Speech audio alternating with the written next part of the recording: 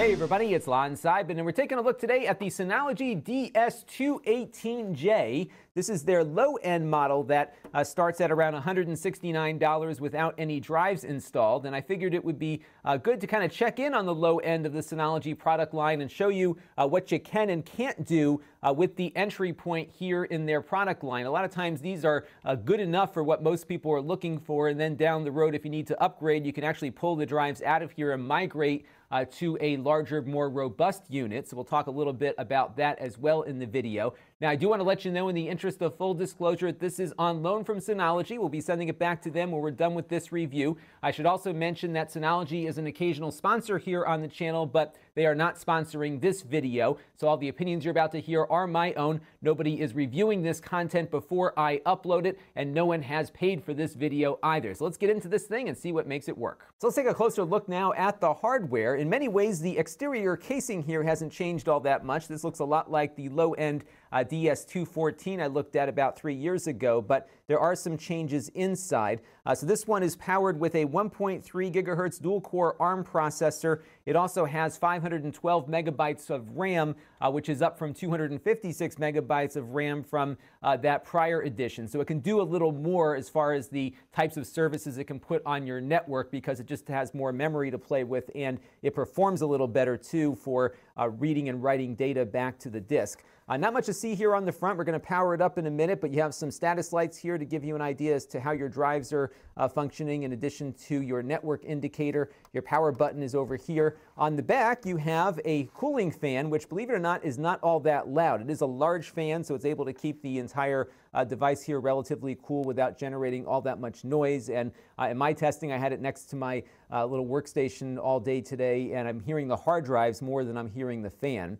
On the bottom here, you've got a gigabit Ethernet jack for connecting it up to your network. It requires that. You can, I believe, use a wireless adapter, which is not included through the USB here, but I do recommend always connecting these devices up to your router with an Ethernet cable for the best performance. I've covered a lot of this kind of stuff on my NAS 101 video that I'll link to down below in the video description, so you can get a good idea as to all the specifics about this technology. And then we've got two USB 3.0 ports over here, and you can plug in external hard drives for doing backups, for example. I'll touch on the backup process in a little bit, but you could also connect up a printer to it and have it work as a print server. So you can do quite a few things with these USB 3 ports that will make your life a little easier. The best way to think about these devices is that they are little servers, and what's nice is that they consume less power than a computer might, running 24 hours a day. So they rate the power on this one to be about 17 or 18 watts when it's under load and operating, and then the standby power consumption when the device is on but the drives are sleeping are about 7 watts. So it'll be a lot less than having a computer with a couple of hard drives installed in it, for example. Yet when you're transferring files back and forth on your network, you'll get about the same performance, which is where these things come into play. Now, as I mentioned, these do not come with a drive installed. You have to get your own drives. Now, they packed in a couple of large ones for me to test with here, two 10-terabyte drives. Now, it's important to note when you're looking at a dual NAS device like this one is that the default is to have these drives mirror each other. So I don't have 20 terabytes available to me. I just have 10 because these drives are synced up together so that if one drive were to fail, I can pull this one out, put another one in, and not have any loss of data. And what's really neat about the way these Synology drives work is that they keep operating even if the drive is out. So you can basically swap out drives here and keep going. This one I don't believe supports hot swapping, just because you have to take it apart to get these drives installed on it. But generally, you will have very little downtime if you lose a drive. But if you lose both drives, of course, you're in trouble, which is why you always need to make sure you back these things up. So the hard drives go in here. You just put the cover back on, and then it will automatically configure itself to get everything up and running. Now, if you really wanted to get the full 20 terabytes, you can configure it to do that. But again, you have less redundancy, and in some configurations, you might lose the entire storage array altogether, even if one drive goes down. Now, for drives, one of the things that I recommend doing is looking at a NAS certified drive. Seagate has one called the Iron Wolf, which is what they put in this loaner unit we're running with right now. And then WD also has a line of drives called their Red drives that are also designed for network attached storage. And in fact, I've been using Red drives on my Synology drive that's been running for the last 3.5 years and have had zero issues with those drives. And they are constantly getting pinged and are usually under load here during the day when we're transiting video files back and forth. So I had very good luck with those. I've heard good things about the Iron Wolf here. One thing on the Iron Wolf drives is that they do have a special diagnostic screen on the control panel for the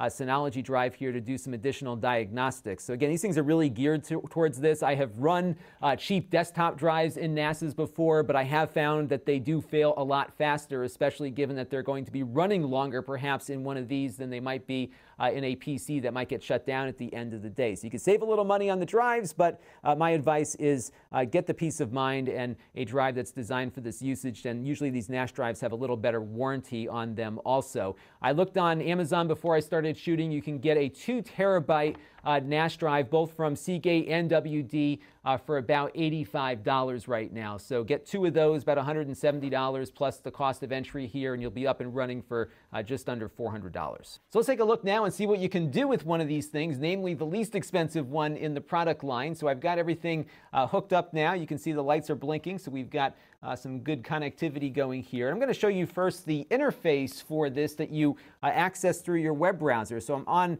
Google Chrome here. I've connected to the IP address here on my internal network of the Synology NAS device, and I have a lot of stuff that I can do just within my web browser here, and in many ways it feels like I'm logged into another computer. You can move windows around, you can browse all the files on the drive here. In some cases you can actually play back videos or look at text files and that kind of thing. There's a bunch of other additional functionality that I'll touch on in a minute. So they've really got a nice interface here. It's very easy to go in and add users, for example, so you could have folders restricted that only you can get access to, or you can bring in additional users like I've done here with this test user and allow them to access different shares on your particular device. So you do have a lot of flexibility as to what you can offer people. And one of the things that I like about using one of these out-of-the-box solutions is that Synology does a very good job of giving you regular updates to this. So it's running essentially Linux inside of it, open source software for the most part. There's obviously some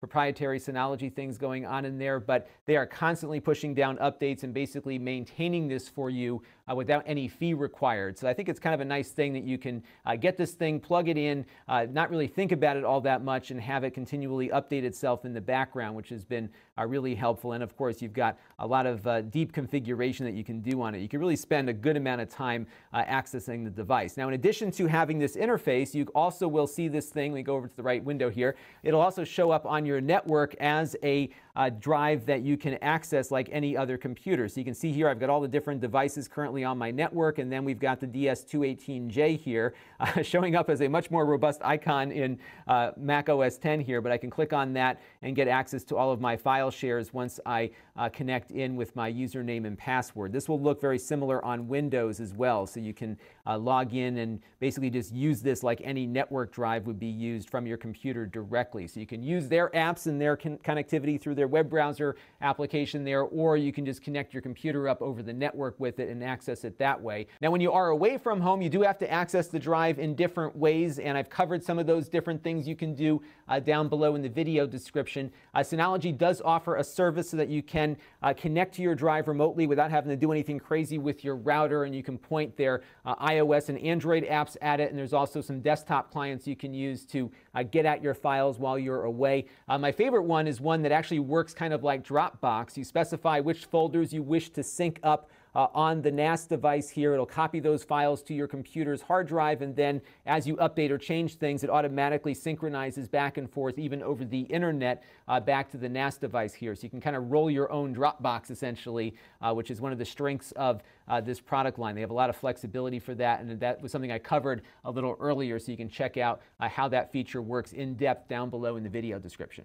Now, this is a low-end device, but there are a lot of different features you can install on it, but you have to be careful careful, because if you put too many things on, you might slow down the device or cause some other issues for yourself. Because as you can see here right now, I've got about 64% of my RAM already occupied by a lot of the stuff I have running here in the background. And they have this thing called the Package Center that is basically their app store. And you can spend a lot of time here just grabbing all this free stuff to add functionality to your device. But all of this stuff is going to start eating up RAM on here. So you kind of, when you first get these things, you're kind of like a kid in the candy store installing all these open source apps that are so easy to get up and running. But eventually you might run out of memory. So just be careful about what you put in and kind of narrow it down to the few things that you wish to use. Now, I've covered a lot of these different features in other videos. So again, check out the playlist down below to see what those things are.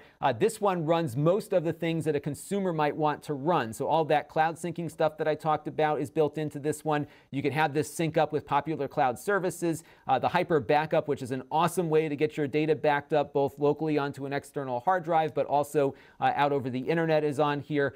There's just about everything I'm seeing on some of the higher end models, minus some of the enterprise things that you can get access to on this. The one thing that this thing does not do well with is video serving, because this does not support transcoding video. And if you have been following my Plex series, which is a popular media server, that's something that people often want, because if you have a huge video file on your NAS device, but you want to stream it to your phone while you're away from home, that video does need to get converted into a smaller version so it can be played on a mobile device. This will not do any of that.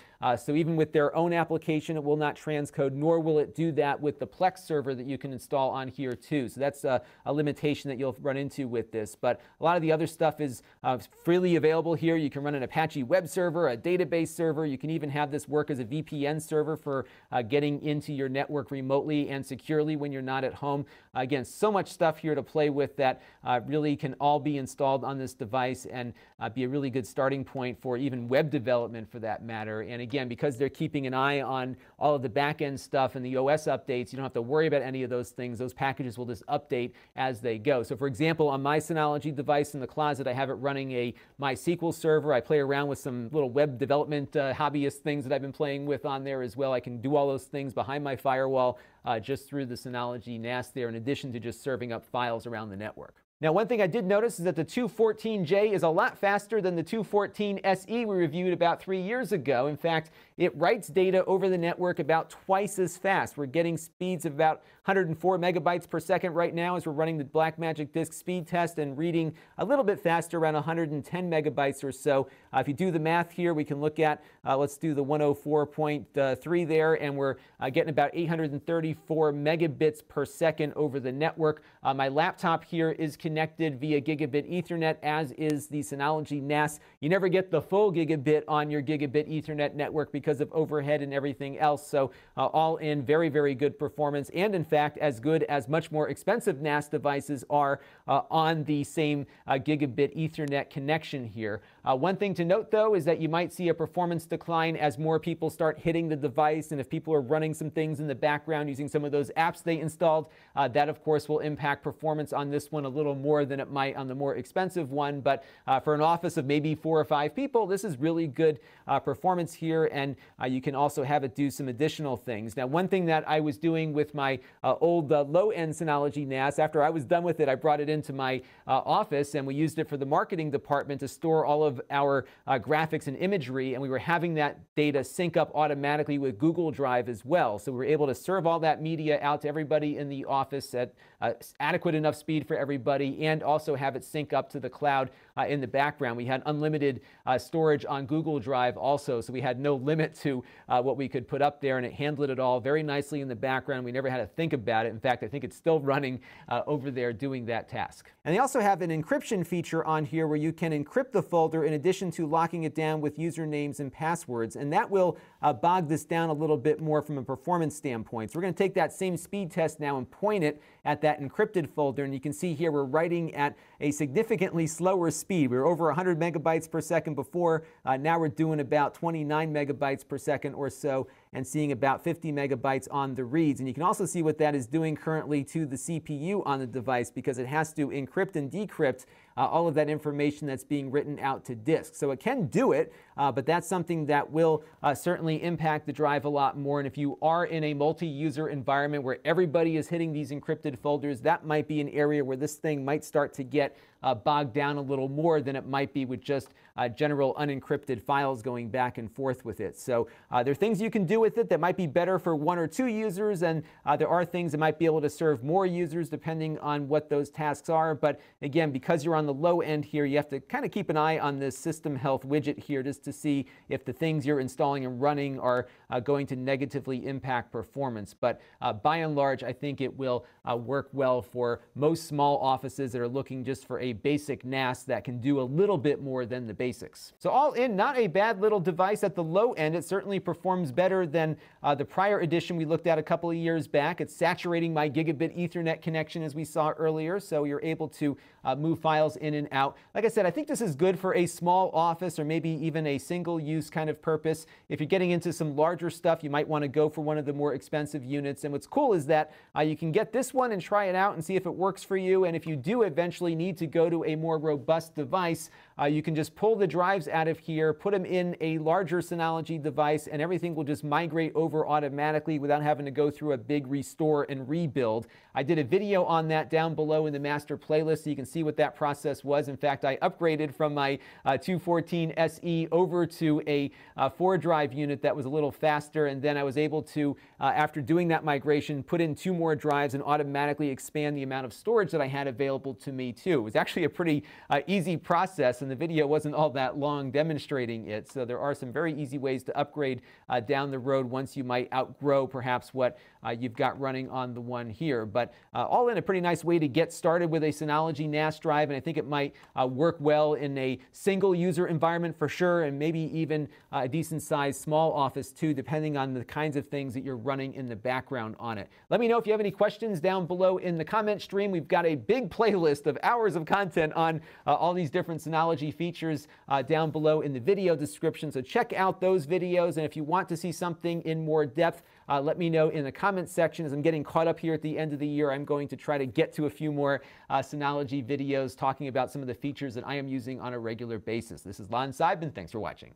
This channel is brought to you by the Lon.TV supporters, including gold-level supporters, the Black Eyed and Blues Music Hour podcast, Chris Allegretta, and Kalyan Kumar. If you want to help the channel, you can by contributing as little as $1 a month.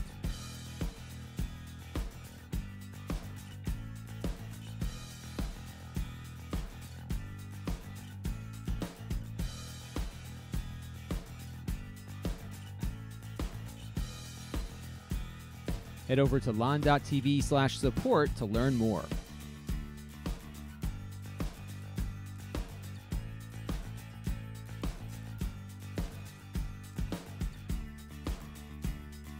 And don't forget to subscribe. Visit lon.tv/s.